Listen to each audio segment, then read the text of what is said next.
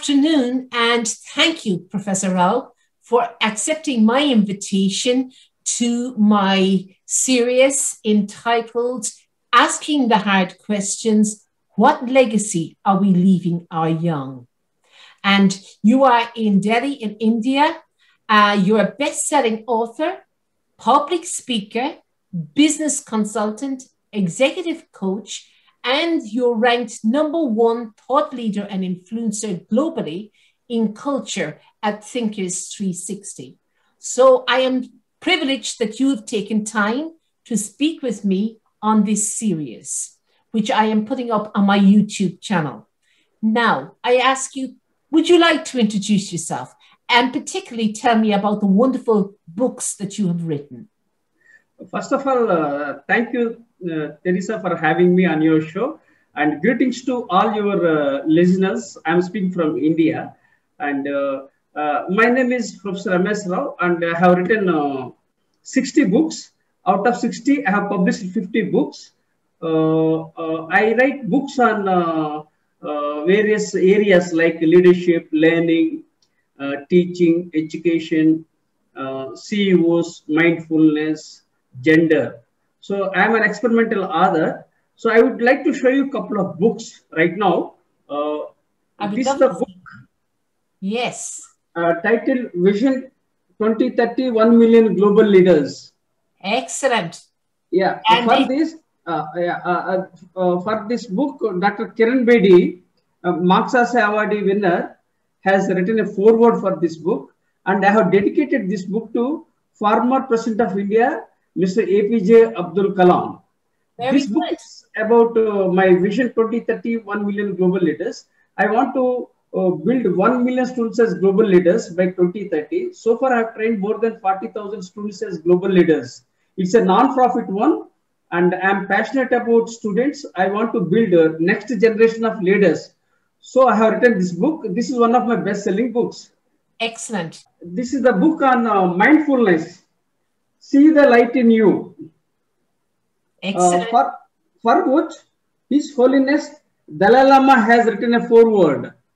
Brilliant. The Nobel laureate, His Holiness Dalai Lama, has written a foreword for this book. The title of the book is See the Light in You. This is on mindfulness and spirituality. As I told you that I am an experimental author, I keep writing books on various genres.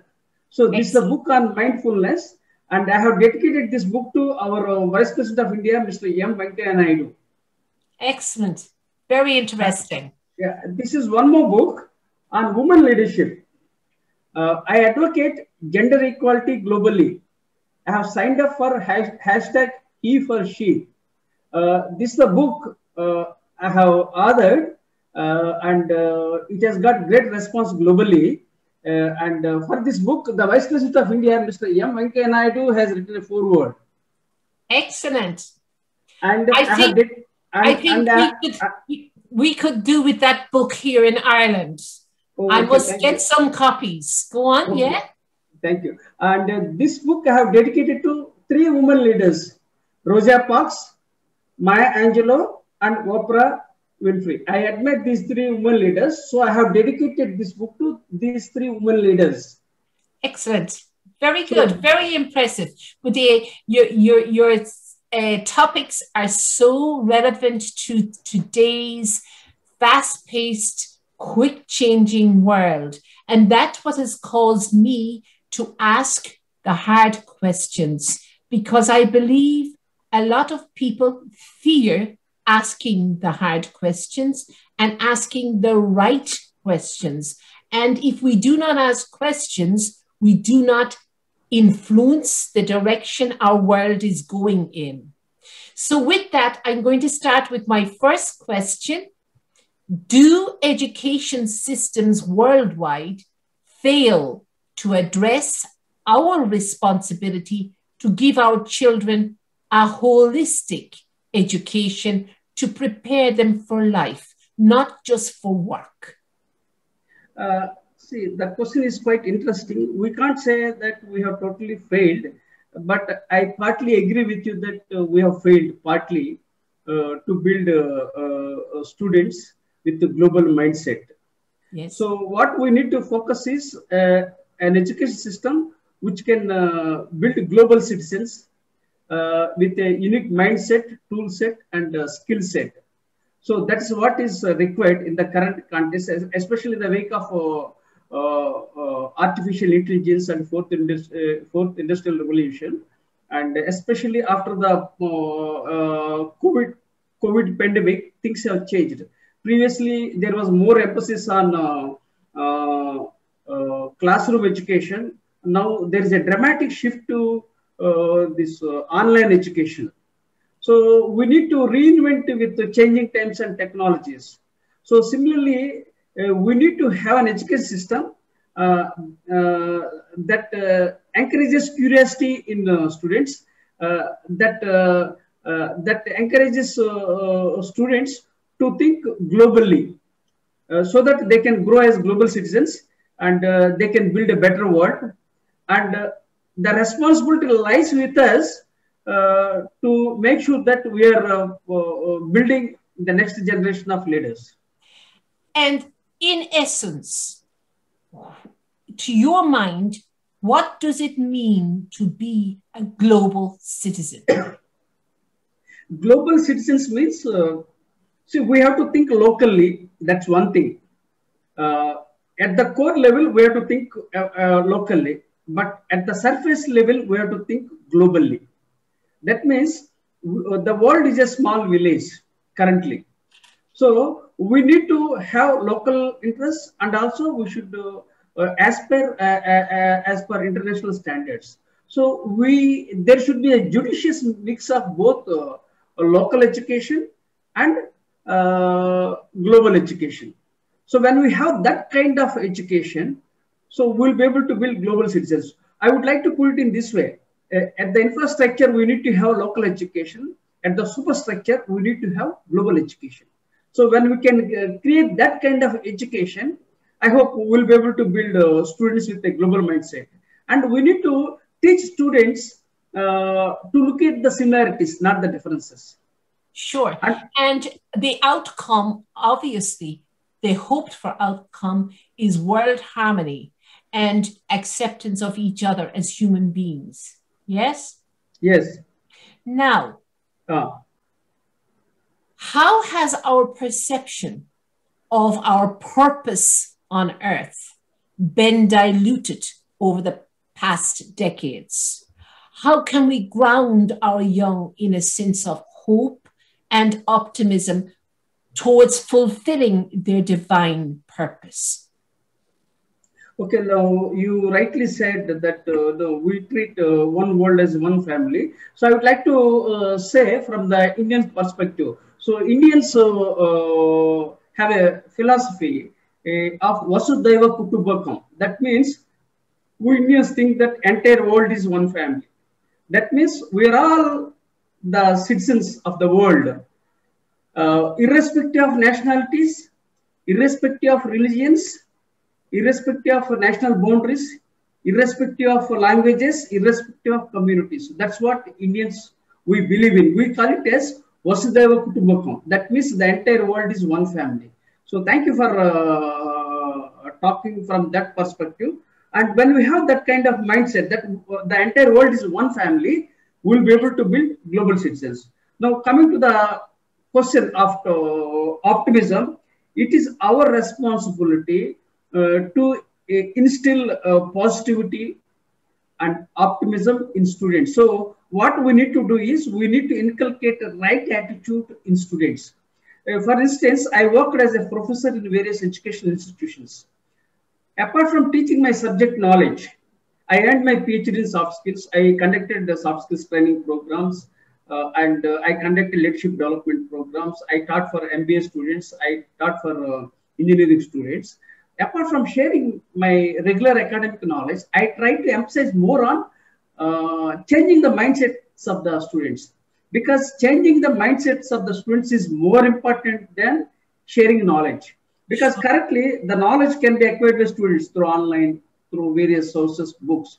So what students need is the kind of passionate academic leaders, passionate academic visionaries who can improve the mindsets of the students and who can transform students in a right way. So that's what I have emphasized. Apart from improving the personality, attitude, and behavior of the students, we need to instill hope. We need to instill confidence in students, which is very much required. Sure. So if we lay down the solid, proper foundations and look to the whole person, we have a greater possibility of instilling that hope, that positivity, and that global love and acceptance of one another. Now, our young are crying out for leadership.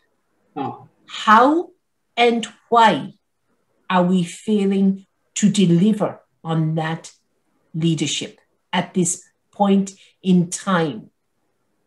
Yeah, it's a great question and a very thought-provoking one. I realized that students crave for leadership. That's the reason what I have been doing, for the last 10 years. I deliberately took Ph.D. in soft skills. Why I emphasize soft skills? Because these are the skills required. And I'm passionate about education. I'm passionate about learning. I'm passionate about teaching. I'm passionate about students. So this is what. So I know the pulse of the students, right? Then what happened? I started feeling that students were craving for leadership. Students were craving for passionate teachers. Then I started sharing my knowledge freely with the world by way of my blog, Vision 2030, 1 Million Global Leaders. Then later on, that blog, I have converted into a book, which I have shown you some time back. That's Vision 2030. So these things I realized 14 years ago that there was a gap. Gap means the students were craving for leaders. Students were craving for teachers who are passionate, right? So this gap was existing. Because of this reason, I started dedicating more towards my students. And I sacrificed my life. I am from a lower middle class family with lots of financial challenges. But still, I share my knowledge freely with the world. Why? Because I love students. I want to build 1 million global leaders by 2030. So the point of leadership is very much relevant. It's a gap which is still existing. It is the responsibility of faculty members, or teachers, or educators, whatever you call. They must rise to the occasion to fill that gap. Sure. That gap is existing. I agree with you 100%. And it's our responsibility to fill the gap. I've read recently a report on Global Leadership 2021, and they cited a deficit on that leadership bench for the future. They're finding it increasingly difficult to get people who have the skills and the interests and the diligence to take over leadership roles.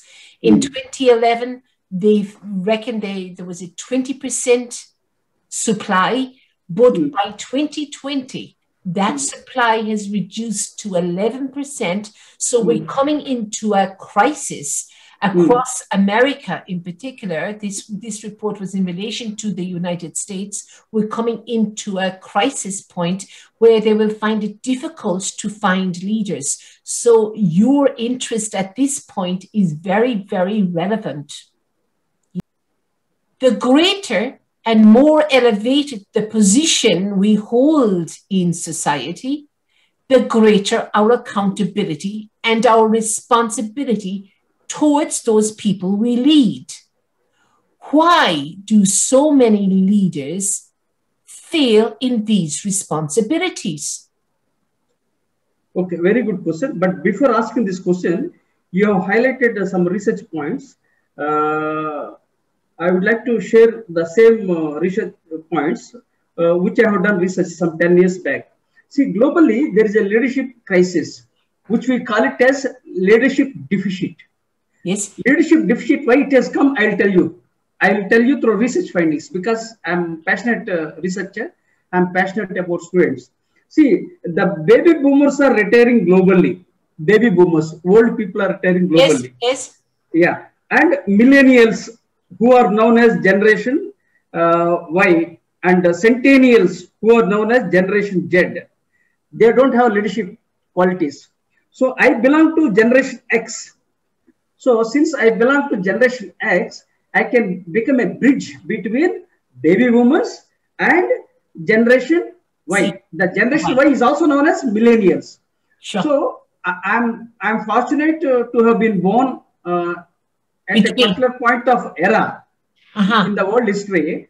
So it's then I thought I can serve as a bridge between baby boomers and Generation Y. And of course, Generation Z is also entering, who are also known as centennials, right? So then I did research that I can serve as a bridge by grooming 1 million students as global leaders. That's how the journey of this Vision 20 has Vision Very 2030 has good. started, Very which you good. have told with a different research finding, but this is the actual research finding based on generational gaps, right? Right. So thank you for asking a very wonderful question, and Mhm. it appears that you are very passionate about what you do. It shows clearly that you are very passionate about education, learning, and students. Leaders have failed. Why? Because why leaders have failed, I'll tell you. When you look at short term, by ignoring the long term, then you end up in a mess. So what you need to do is you have to align your short term goals with long term goals. We have short term goals and long term goals. So what the leaders are doing currently is to ensure their survival, they are focusing on short term goals.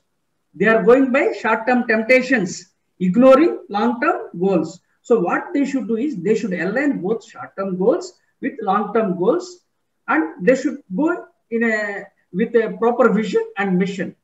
Vision Sure. means where they want to go, mission means how they want to go. Sure. So, when they have a right roadmap, blueprint, with an emphasis on long term, they'll be able to succeed as leaders, right? And additionally, people are looking for survival, not okay. Somehow they want to survive today. They are not thinking about tomorrow. But when you want to impact, inspire the world in the long term, you have to think long term. Yes. You should think about tomorrow. You should think about the next generation of students. How I will be able to build a better world. If you look at Mother Teresa, she lived for tomorrow. When you look at Mahatma Gandhi, he lived for tomorrow. When you look at Martin Luther King Jr., he lived for tomorrow. When you look at Nelson Mandela, he lived for tomorrow. So why these people are still remembered? They lived for long-term goals, but they suffered. They never bothered for their survival. They They were were they were they, selfless. They were selfless in their pursuit of the goals, and yeah, they thought of the other. Maybe excellent. today the Uh, uh, present day leader is selfish and uh, thinks in terms of short term, yeah, and they're not building for the future, which is yeah. why I asked that question: what Uh, legacy are we leaving our young? And unless we plant today, we won't reap tomorrow, you know? yeah. We will miss the bus if we don't Yes, act now. Yeah. absolutely. You rightly said, when leaders put profit before the people, they end up in a fiasco. So what they should care, they should be people centric. They should be others centric. You said selfish people, selfish leaders. Okay, selfish leaders, selfish people, they cut corners, right? Whereas other centric people, they sacrifice their lives for the sake of others. So Sure. we need that kind of leaders. We need servant leaders. We need soft leaders. We need transformational leaders. We need passionate educators. We need passionate visionaries to build next generation of students and next generation of leaders. Sure. Absolutely. Now, the next question relates to the home. The hand that rocks the cradle rules the world, we were always told. Yeah.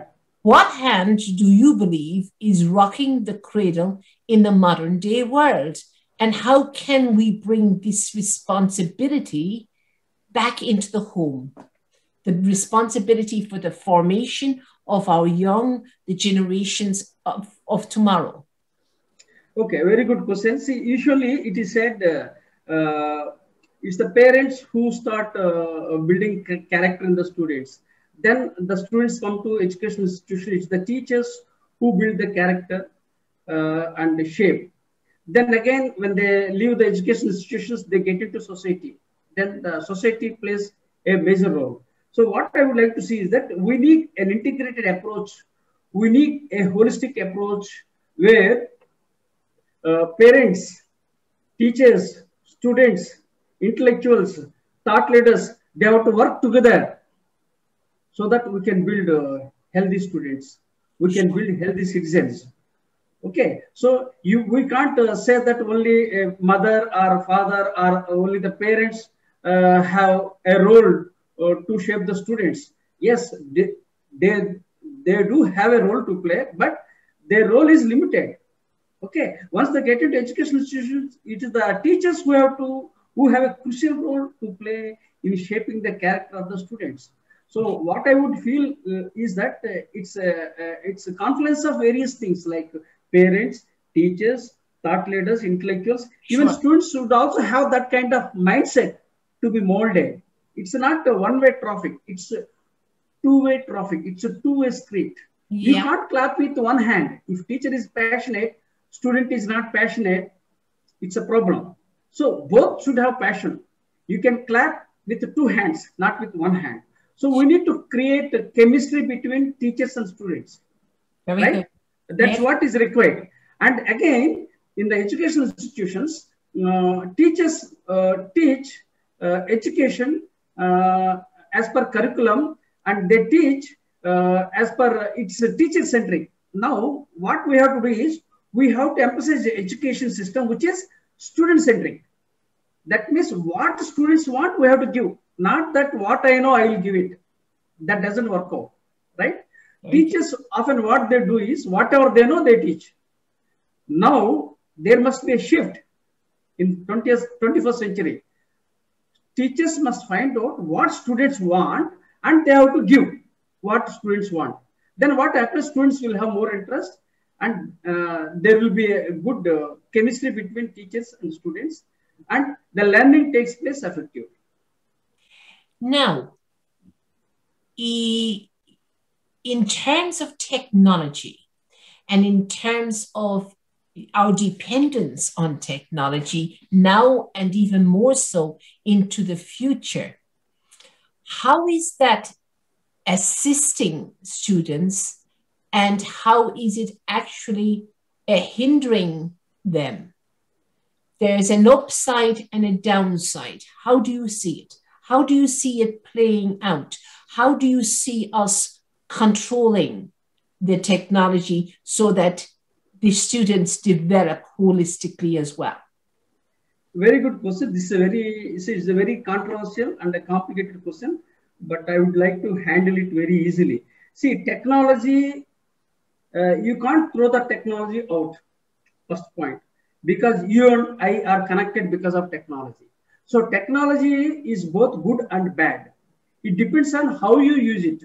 Mm-hmm. If a thief has a knife, he can kill somebody, rob. If the doctor has got the knife, what he will do? He will do surgery and save the patient, right? So technology is a tool. How we use it matters.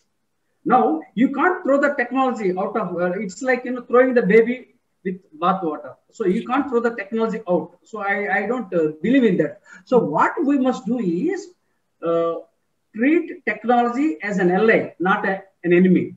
Sure. And learn to harness technology. Now we are harnessing technology. Otherwise, I don't know, Teresa, you don't know Professor M.S. Rao, but we are connected thanks to technology. Sure. So we can't throw the technology out. So we should always take the good things.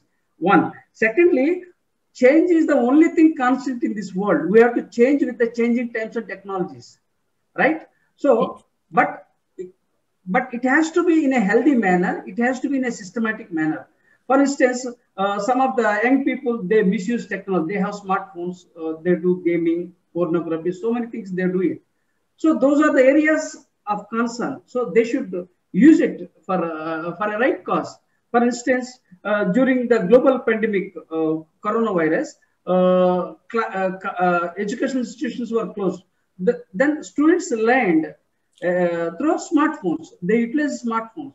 So technology has was useful, and also during the global pandemic, people were isolated due to social distancing, but they were connected through technology. Sure. If technology were not there, then entire world would have come to a knot. The entire world would have been stopped. Thanks to technology, that work happened from work from home, and things started moving. People were informed about global pandemic, and we came out of the crisis successfully. So we can't blame technology for all these things. Everything has got pros and cons. Everything has got strengths and weaknesses. So we should try to take the strengths as far as possible, so that we can harness technology in a right way. To put it precisely, technology is a double-edged sword. Technology is a double-edged sword. We must know how to use technology wisely, judiciously, effectively, and successfully. Excellent. So with the technology is the tool that we need to learn how to use with balance. Yeah. Yeah. Excellent. So, you have put it very simple language. I told lengthy statements. You put it in small sentences. You hit the bull's eye. Thank you. Thank you. Now, why do you think have our young people become so anxious and prone to mental health problems? That's something that has happened particularly in the West. I don't know if that is your experience in India. Are both the East and West finding the same problem arising? And if so, why? You don't say East or West, it's a universal problem. This mental illness, anxiety, not only affected students, it has affected parents, everybody. Previously, people were interacting physically with the people. Now people are interacting with smartphones, students or anyone. If two brothers are there in a home, one brother scrolls the smartphone, another brother scrolls the smartphone. They don't talk to each other. This is the trend globally. Yes. So this anxiety, depression, even suicides are rising. Let me add one more thing. You didn't highlight. In India, students are committing suicide.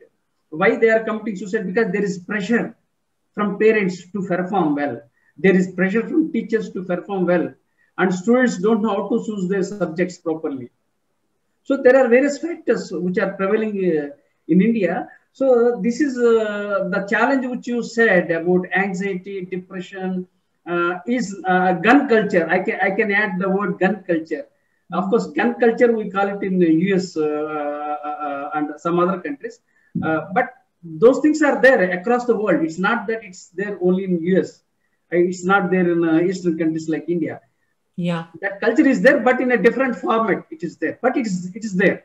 So let us not conclude that this problem exists only in East or West. It's a universal problem. We have to accept it, and we have to educate children in the right way. Ultimately, everything boils down to education. It's the parents' responsibility. It's the teachers' responsibility. It's the responsibility of the society. Sure, and I think social media and youngsters' dependence on social media and the whole need, to, their desire for acceptance. And it really is a false world, the world of social media, but it exerts pressure on the young.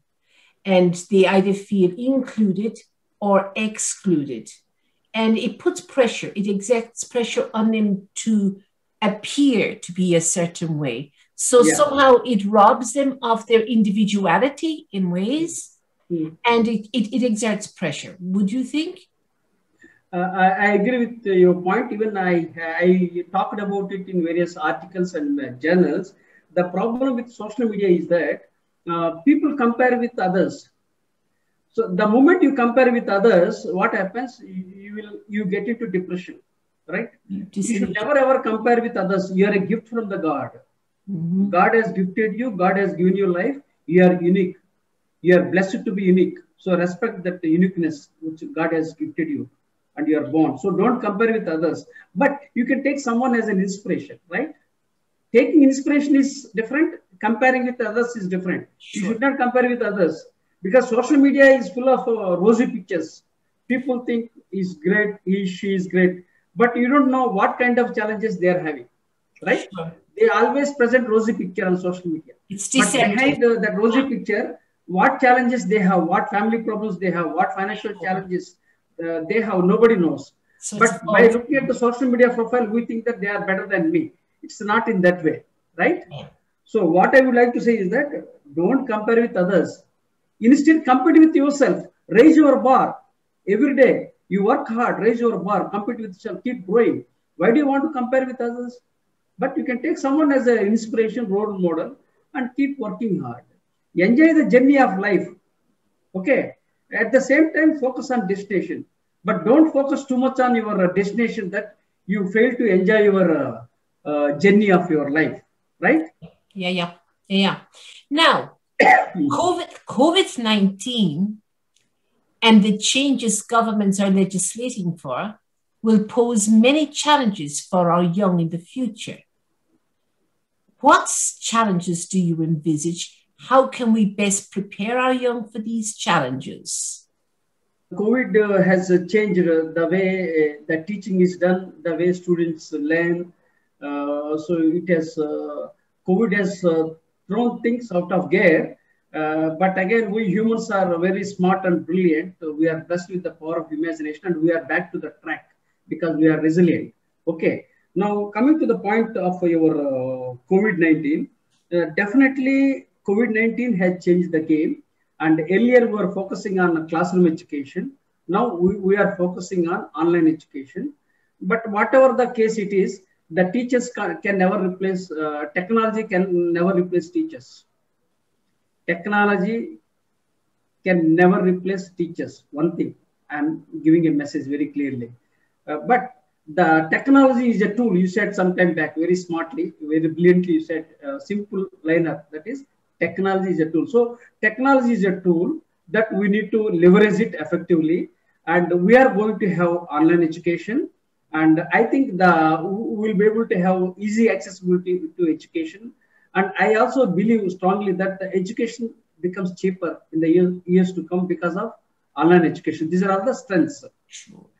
So if education becomes cheaper and because of, let's say, its ease of use, our ease of access using technology, do you believe that education will reach more people and that maybe we will have more equality in education? It won't be just for a few, it will be for a lot of people.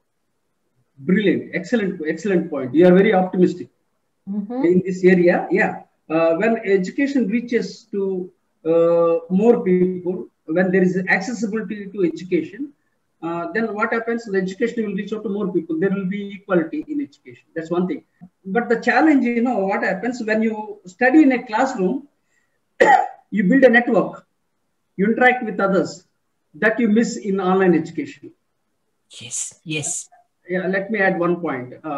So when you see, if you look at many people, why they study in Harvard, why they study in Kellogg, or why they study in Wharton, why? Because those institutions are very reputed one. They give quality of education. That's the basic one. Second advantage of studying in those institutions is that the brand and the people when you interact. So what happens when these people leave the education institutions, they again connect. So that helps them to get some opportunities, either by way of employment or finance resources or whatever it is, because they all belong to one family. They all belong to one nest. So birds of the same feather flock together. So what happens? So these the network it will be missing in the online education. That's the minus point. Sure. And quality may hamper to some extent too. But education will become cheaper. That's the plus point. And education will reach out to many more people. There will be more of equality in education. So these are all the strengths and weaknesses of online education and the future of education. Whatever the way it is, my conclusion is very clear. Technology can never replace teachers. Yes, that's for sure. But I suppose maybe a blended system where some online and some face to face. Yeah, blended learning. We call it as blended learning. Excellent, excellent. But Yeah, you know, you and I now embrace technology, having grown up with face to face. But the younger children now who find themselves about to start school and find themselves in this world with COVID and online, it doesn't work for them because we haven't laid down the foundations of communication and connection yet. So the blend will be necessary to serve that face to face embrace of communication along with the technology. Yeah. yeah, agreed, agreed. So, what do you see as man's key challenges in the future? Are we preparing our young well enough to meet these challenges and to be able to negotiate them? There are challenges, and there were challenges in the past. There are challenges now. There will be challenges in future. And we humans have evolved from stone age to space age. We have survived and we have thrived. So what are the kind of challenges we encounter in the future? We'll be able to survive and thrive because we humans are blessed with resilient. We are very resilient, and we have the power of imagination and creativity. Yes, So what are the challenges we get, we'll be able to overcome. For instance, COVID is one of the challenges. Okay, we have overcome, and we'll have some more challenges like COVID. Let us not assume that this is the end of the road. We'll have some other challenges. So challenges keep coming, and we have to be prepared for those challenges. But at the same time, we have to learn from the previous challenges by taking away how they overcome the challenges. So that help us to prepare for the next challenges. That's how it is. For instance, Bill Gates emphasizes climate change. He talks about this pandemic, and he says, you know, we expect many more challenges in the future. So, but the current takeaways from COVID-19 will help us prepare for the future pandemics and future challenges. Whatever the challenges that are likely to arise, we'll be able to overcome. We have a saying in Ireland, in our Gaelic language, Ninyart go Carlikila. There, united we stand, divided we fall. Yeah. So that maybe the antithesis of that is stay apart to keep safe. But I do believe the humans standing together, united with each other and for each other, will overcome future challenges. Yeah? Yeah, I agree with you. And if you can allow, I'll show you one more book on COVID-19. I have written a book on COVID-19. Sure. Okay. In that book, I talked the same only. See, this COVID-19 is a boon in disguise. It has connected all human beings into one platform. And it attacked rich and poor alike. So it made humans very humble. It's like coronavirus is like a tumble that made humans humble, right? So the COVID-19 emphasized humanity, humility, and hope. This is the book on COVID-19 I have written. Wow. You have been busy. Do you ever go to bed? Yeah. Everybody asks. Okay, I'll respond to that. See, this is the book on COVID-19. Very good. Okay. This was published. Okay. You wrote that this year? Yeah. It was published some 5-6 months back. It was published. This book I have dedicated to the Indian Prime Minister, Mr. Narendra Modi. I admire him very much. Very good. In this book, I wrote this book during the global lockdown. Right. Global lockdown, everybody was at home. You said mental illness, depression, all those things. But I never have such kind of depression and mental illness because I know how to make use of my time. Okay. So I utilized that global lockdown and written some observations about coronavirus. And I have published a research paper which was published by UK journal. Emerald journals have published, UK journals have published. Very Then good. I got some encouragement. Then I have written a book and got it published very quickly. This is the book. This is the book Excellent. on COVID-19. This is the latest book on COVID-19. So I have written 50 books. I told you, no, 50 books have been published. We should be locked down for another year, and you would have about 5 more books. So I have some American friends, very top thinkers. They always make a joke. You are a voracious reader, prolific writer. You are a prolific author, voracious reader. And during your lifetime, I think you will write 1,000 books. Wow. They just make a fun of me because they are my good friends. They are very top thinkers in the world. They are very good friends. Very good. And for every book, some top thinker will write a foreword. Excellent. So yes. This is the one. And now coming to the question, do you sleep or not? See, every day night 10 o'clock I go to bed. Morning 4 o'clock I wake up from my bed. I served in the Indian Air Force. I got this discipline from Indian military. Okay, and my passion drives me to wake up at 4 o'clock and share my knowledge freely with the students. It's purely my passion towards students, purely my passion towards education and learning that make me wake up 4 o'clock in the morning and sleep in the night 10 o'clock. Throughout the day, I keep writing, reading, and of course, I go to gym also for workout. 2 to 3 hours, I do workout in the gym also. So I'm that kind of guy, yeah. Yeah, well done, well done. But you keep a healthy mind and a healthy body, yeah? Yeah, right. So cast your thoughts 30 years hence and tell me what you see for the world at large. I'm very much optimistic. Basically, I'm very much optimistic. So we will have a world better than what it is now. Yeah. And people will have more luxuries, more comforts, but people will live for a longer time because according to the research, the longevity is increasing. So people are living for a longer lifespan of the people is increasing globally. Sure. So people will live longer, but they will have health complications, mental illness, depression. Technology will bring more challenges. And so what I would feel is that I would like to give a very wonderful message. Parents must prepare their students, parents must prepare their children to face challenges in the world. And they should not give any wealth to their children. They should give good character to their children. They should give good education to their children. So parents must give 2 things to their children. One is good character, then good education. Third thing, parents must teach their children how to face challenges. And they should not give wealth.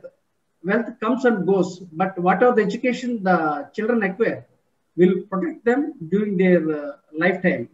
Right. And by inspiring their children to be prepared for challenges, so what happens, they will grow by themselves and children won't depend on parents. We have to make children to be independent. That's what is required.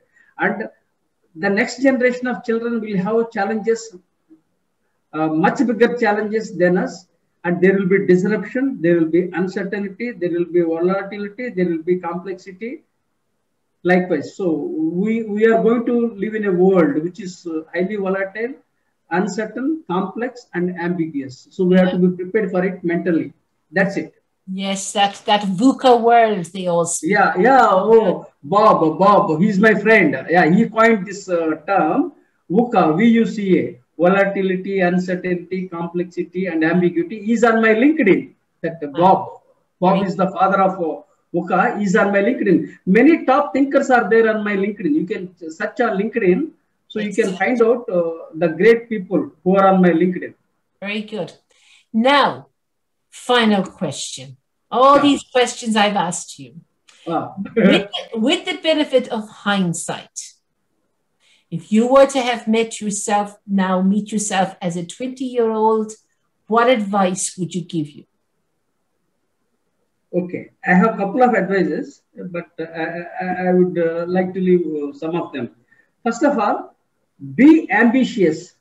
don't be over ambitious. That's the first lesson I want to teach them. Having ambition is good, but if you are over ambitious, you will cut corners, right? So be ambitious, don't be over ambitious. First. Second thing is achieve success with integrity, right? Two. Third, advocate gender equality globally. Respect women. We must respect women. If 50% of the women also work hard along with men, imagine what kind of world we will live. We will be able to live in a world which is far better than what it is now.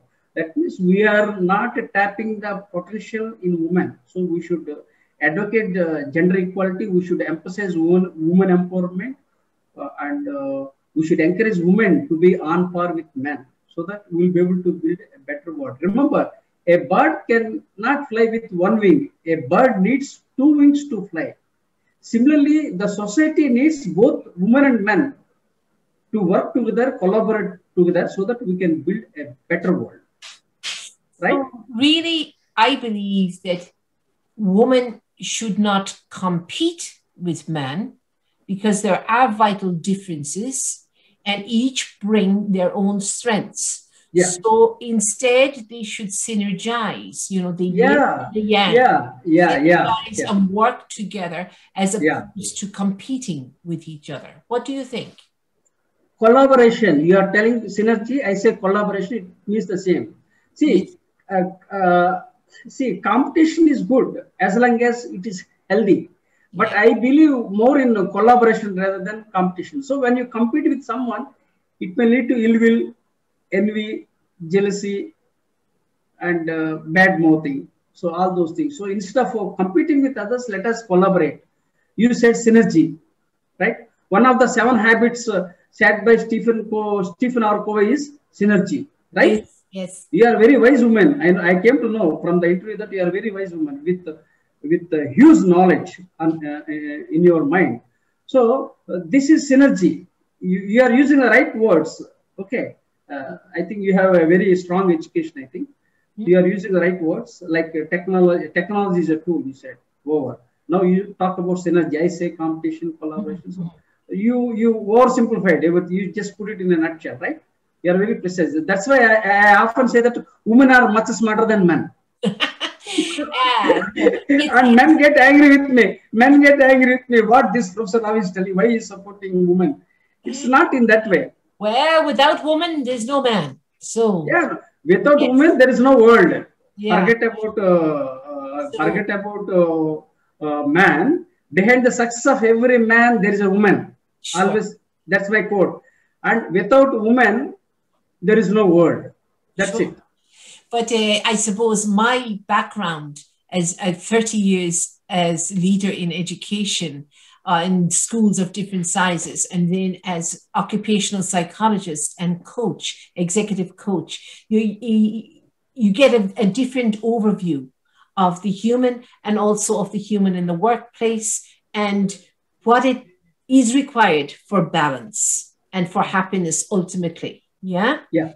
Yeah. So, is there anything else you would like to add before we finish this conversation? And I hope I will have other conversations with you as you write and write and write and write more books. Yeah.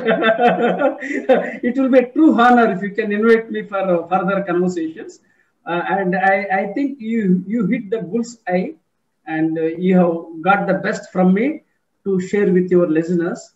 The way you asked the questions, you have asked all open-ended questions. So when you ask open-ended questions, what happens? The best within the interview will come. You have already taken the best from me for the benefit of your listeners. So your listeners are very lucky, lucky that they have a host like you, and your listeners are also lucky that they have a guest like me who can share my knowledge. So, yes, it has been lovely meeting you.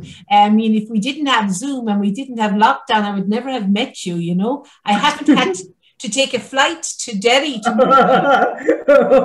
Thank you. Yeah. We'll cross our paths one day, sure. Sure. If not in this life, somewhere else. No. We'll make it happen only in this life. No second life. In this life, we'll meet. You call me to Ireland, I will come. I have many friends in Ireland. More Yes, than 100 friends I have in Ireland. More than really. 100 friends. All good people from Ireland. Good, good. You need to come to our green country sometime and see the beautiful green fields and the beautiful scenery and the Yeah, yeah, lovely yeah. people, lovely, And, inviting, warm people. and the people with a great heart. Yes. I can't name all 100 people. And some of the people, they came from other countries and they are in Ireland.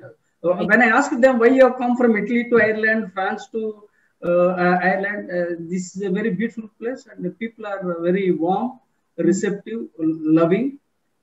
We don't feel that we are from a different country. We feel that we are part of You Ireland. belong. Yeah, That is yeah. the greatness of Ireland. That's good. That's good. So for a small island country, we have spread our wings to many corners of the earth. Yeah. Yeah.